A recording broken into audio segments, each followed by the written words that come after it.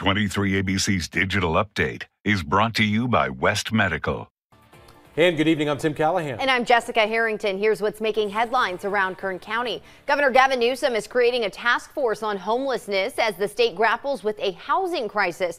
The governor says the task force will work with local governments to develop regional plans for addressing homelessness.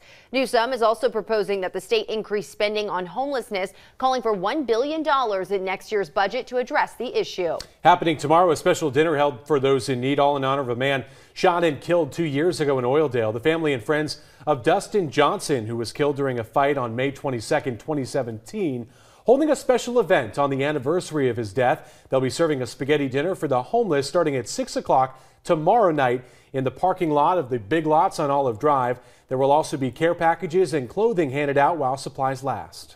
2018 has become the deadliest year on record for children dying after being left in hot cars, with 52 children losing their lives across the nation. Officials say temperatures inside cars can rise by 1 degree per minute, making it so hot that the child's internal organs could shut down. With the warmer months right around the corner, officials want to remind parents to not leave your kids in the car, even for quick errands.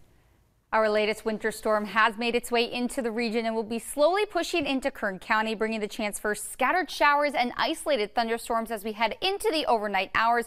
We're going to be seeing those lingering showers on Wednesday with the chance for wraparound moisture by Thursday. And then we'll be slightly drying out as we head into your Friday and warming up. That will be the warmest day of the week with a high of 80 degrees before yet another system moves into the county for your Memorial Day weekend. And that's your latest news and weather. You can find the top stories anytime at turn23.com. Good night.